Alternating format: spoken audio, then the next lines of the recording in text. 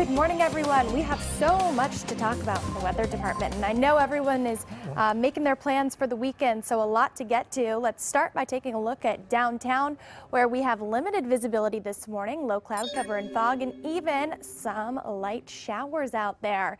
Temperatures are in the mid-60s for most of you, mid-40s up in the mountains. Taking a look at radar, most of that shower activity is to our north, but the tail end of this cold front is passing by this morning, and that's why I'm not going to rule out some patchy drizzle during the morning commute. So taking you through Futurecast, you can see that will be mostly cloudy throughout the morning into this afternoon, and then we'll start to clear out heading into the overnight hours and into your Saturday as those winds turn offshore. So we have this trough to our north, this weak cold front passing by before high pressure starts to set up over the region. Wind advisories go into effect for today because behind that front, we'll see some gusty onshore winds. Beach hazard statement extended through Sunday evening, so something to keep in mind heading to the beach this weekend.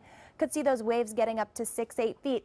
Fire weather watches go into effect Sunday through Tuesday. Monday and Tuesday also have these excessive heat watches. So here's why. Highs today, nice and pleasant, fall-like, then we're turning the heat way up, talking triple digits to start next week. I think we will also be setting records.